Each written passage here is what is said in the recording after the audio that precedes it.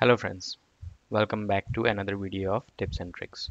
So in this video we are going to see tips and tricks for Superputty. What Superputty is, it is kind of a wrapper or a software for the Putty client. So we have a lot of softwares, we have a lot of wrappers which works with the Putty client, and they are available for SSH connections to log into the UNIX servers, but I have been using Superputty from long time in my day-to-day work. Why I have been using Superputty? That is what we are going to see today in this video. Okay, so let's start. So to download Superputty, you can just go to the Google and you can just type Superputty. You get a page like this, and you just open it up. You go to the bottom to the download section and just download this zip file. So let me download it.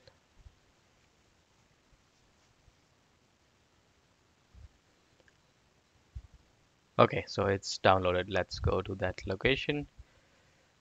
Okay, so Superputty also works the similar way like Putty does. It does not have to be installed. It just have to be extracted here. So I'll be extracting at the same place. I'll just remove this and extract it, the download, same location. And there you go. So it extracted here, and if you see, we already have these files, and like Putty, you don't have to install it. You just have the exe client and just run it. That is all it needs. Same way, Superputty does not need to be installed like an installer. It just have to be unzipped and you can simply run it.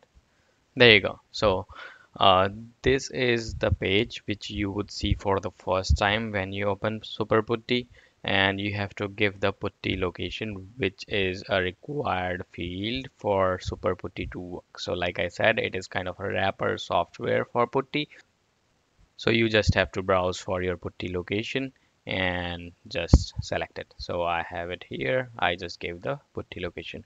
Another required field for Superputty to start is settings folder. So this, if you want to change, you can change the settings folder to, I'm leaving it as default, and let's hit OK.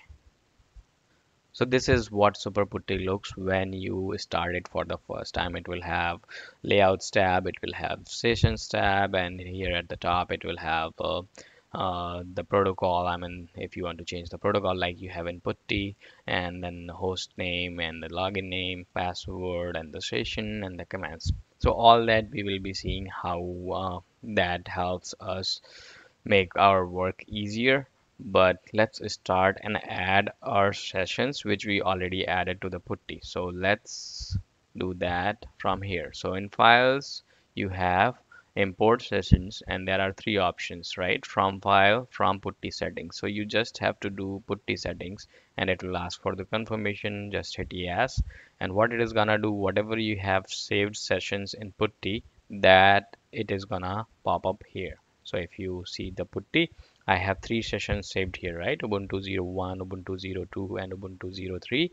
All those sessions will be pulled over to Superputty. So you see there, imported from Putty.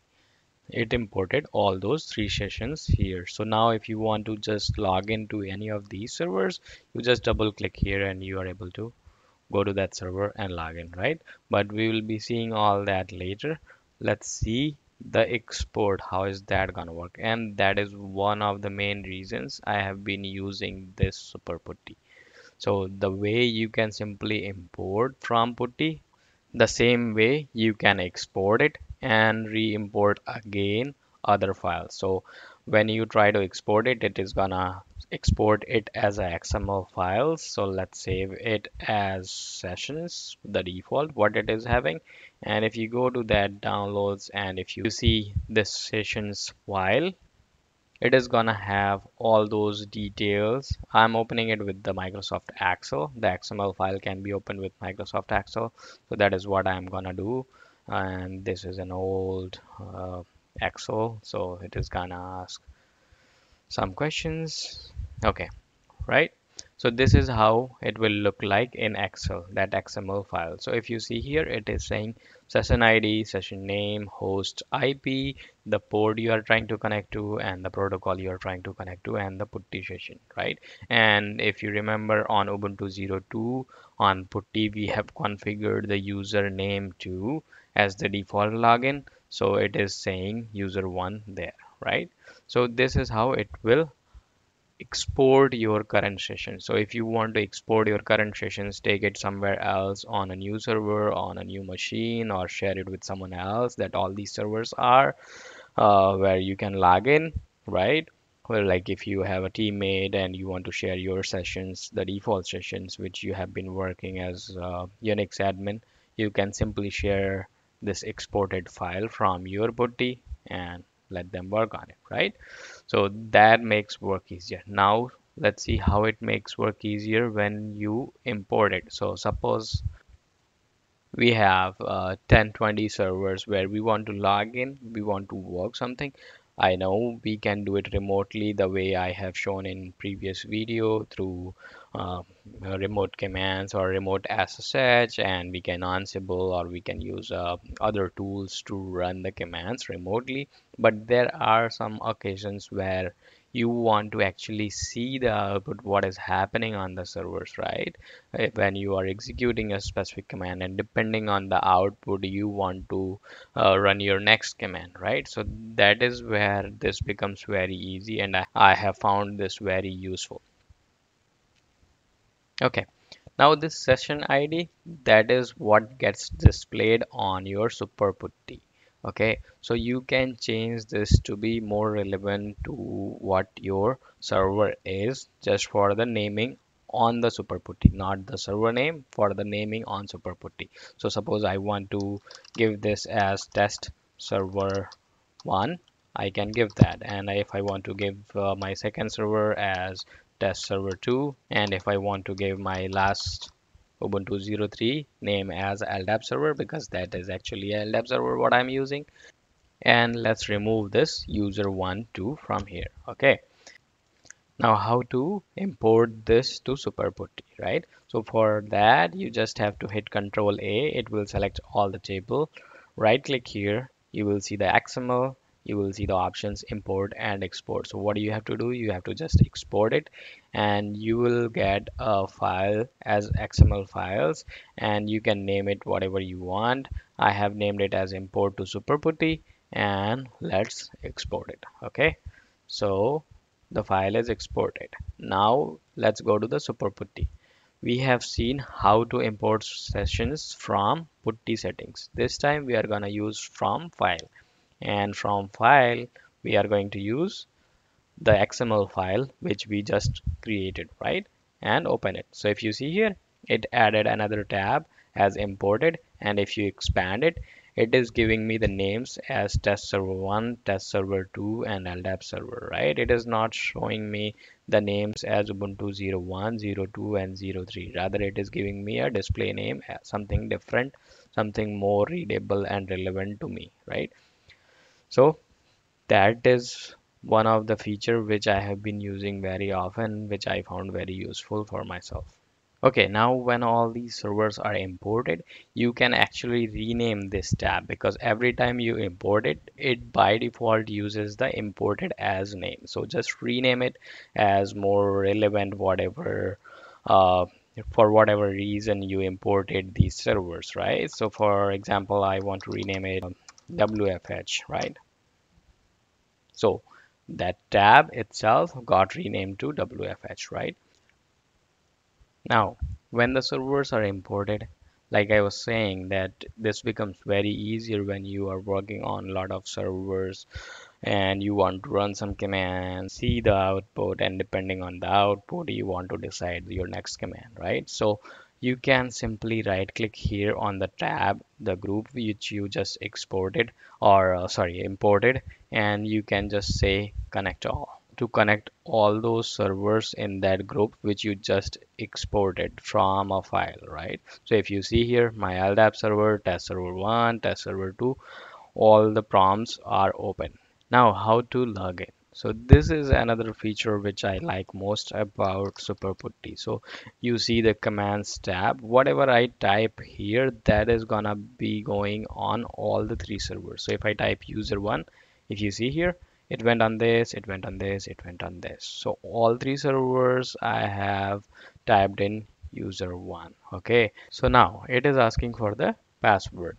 You can enter the password to all the three servers together from this same commands field, but you don't want to type your password word readable and show your password to someone who is sitting right next to you or who is standing behind you, right? So that also can be done from here, and you can mask it whatever you're typing. So if you see, now it is showing me a star, it is not showing me what I'm typing. So let me type my password and just hit enter. So if you see here, it is taking my passwords on all three servers, and on all three servers I'm being logged in without entering password individually on those servers, right? So from one place I gave the username, from one place I gave the password, and once you are done with the password you can just unmask it.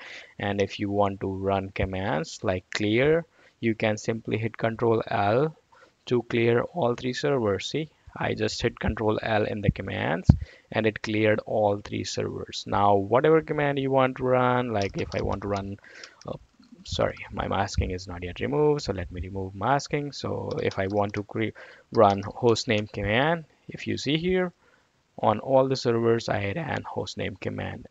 And in actual scenario you can run whatever commands you want to, and depending on that command's result you decide what next command you want to run on individual servers and so on, right? So that is where it becomes very useful. Okay.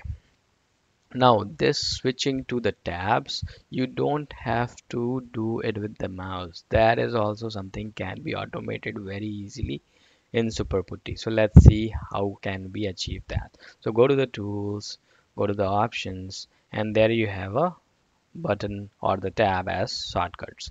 So here if you see, you have next tab and previous tab, close tab, and all those options. So I'm going to show just next tab and previous tab. So if you want to go to the next tab, what I'm gonna use is control right. Okay, that is what I want to use as my shortcut to move to the next tab. And same way I can give control left for my previous tab. Okay, and just click OK. Now I'm here, and without scrolling my mouse with control left and right, I can scroll over to whatever servers I want, right? So this makes your work very much easy to run a set of commands in 10, 12, 20 servers and just scroll over, take a peek on what was the result and decide on your further troubleshooting, right? That was shortcuts. Now if you want to close all the windows, you can simply close all, close others, and close. So if you want to keep the test server 2 and close all the others, you can just click close others, right? And it will close all the sessions. If you want to close all, you can use close all, and close is simply closing the session, right? And the other options are similar to putty. Okay, so let's close this one too. Now, if you want to edit the setting for a server, you can do that too here. So if you want to change the session name, you want to change the IP for some reason, that is also you can do it from here, right? And the way in Putty, if you want to configure the default username it to use, you can do it from here, right? So let's take this IP and let's see these options. So in the top, if you see, there is a host, login, and the password, right? So the host, you can use it for logging to any of the servers like you would do on Putty. Just give the host name or the IP, give the username here, and give the password. So the password here is by default masked. You don't have to mask it manually. Okay, so if you see, it will be using your default Putty session when you are giving the host name here. So the whatever setting you have for your default input key, that is gonna be used. So that is why you are seeing the black screen, right? Not the white screen which I have saved in the session for Ubuntu 02. Okay, so if you're trying to log into a new server using the host, it will be using your default setting. Now, if you see the last option here, it has session as default settings Ubuntu 01, 02, 03. So if you want it to use a session settings, you can do that too. So I want this to use the setting for the Ubuntu 02. I can do that. So now if you see here, it is using my setting for this session Ubuntu 02 and it is giving me the white background, not the black default settings background. Okay, so that is why there is that session. Okay, so that was all I wanted to share in this video for Superputty and the reasons I have been using it. For this XML, you can actually use other editors too, like if Notepad is something you want to use, you can use Notepad and any of the editors to modify the XML file. But I find Excel more easier, more readable. So that's why I use Excel to modify my XML file. Okay, so we have come to the end of this session, and that was all I wanted to share. Thank you for watching.